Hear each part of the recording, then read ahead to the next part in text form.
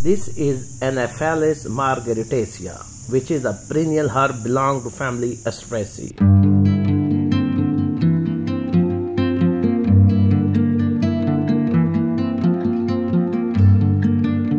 This species is native to North America and Asia, commonly found in Canada, while in Europe it is cultivated, while sometimes it is naturalized. It is also found in Himalaya.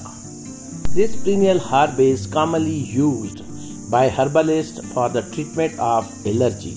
It is used for antihistamine, so it is recommended as anti-inflammatory medicinal herb. Sometimes the edible parts, that includes leaves and stems, they are cooked and eaten, while mostly it is used for making the herbal tea for the allergy and rhinitis. So the steam bath is also recommended for the treatment of the rheumatism and joint pain. Sometimes in the European country, the smoke is recommended for anti-inflammatory purposes. The rural communities among the Himalayan peoples, they make the poultice from the aerial part of this species is mainly applied for the sores and skin problems. From taxonomic point of view, this is the Anaphalis margaritacea, which is commonly known as everlasting pearly herbs. Sometimes it is called as a winter everlasting pearly herb.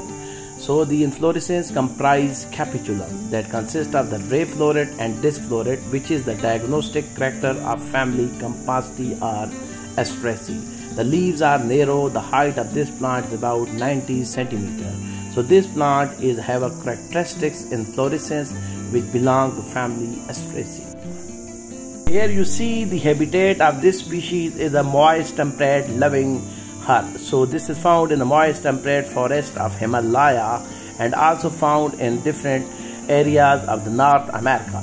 So this is a moist living species.